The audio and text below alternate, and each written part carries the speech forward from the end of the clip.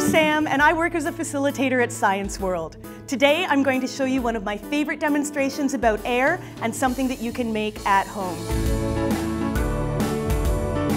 One of the things I think is really wonderful about air is that even though we can't directly see it with our eyes, we can see the way that air influences other things. So here I have my homemade air cannon and a bunch of puff balls on the table. I'm going to use my air cannon, and we can see that the rings of air that are coming out of here are having an influence on the puff balls and pushing them forwards.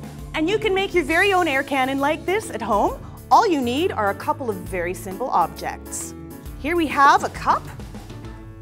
What I'm going to do is use my scissors to cut out the bottom of the cup.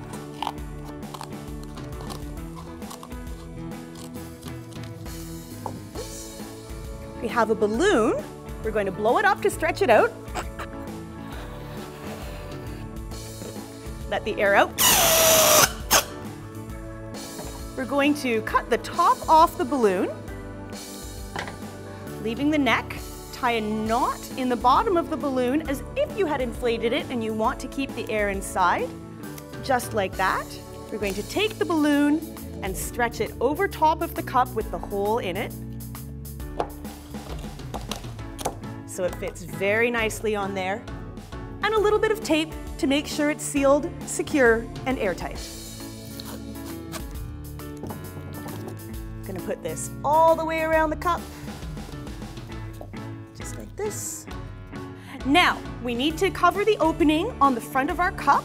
I'm going to make a hole, and it's very important that the hole you make for the front of the cup is less than half the size of the diameter of this opening. So for me, we're going to make a hole that's about 2 centimeters across.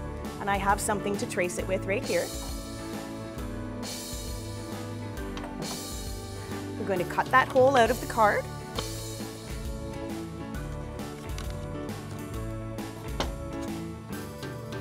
And we're going to use our rubber band to secure it onto the front of the cup.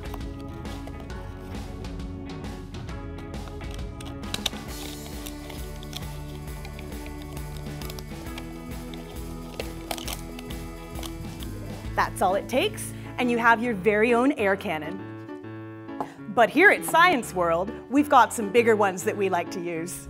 Right here, I have a larger version of our air cannon. It works exactly the same way as the ones that you can make at home.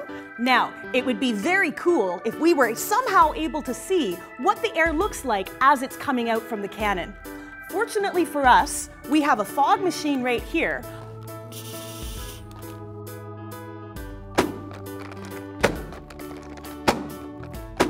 As you can see, we've got very interesting rings coming out of the air cannon. We call this a toroidal vortex being formed every time we send the puffs of air from the air cannon out into the air in the room. Here at Science World, we like to make things even bigger. So check this one out right here. Ah, yes! This is an air cannon that we have made from a recycle bin.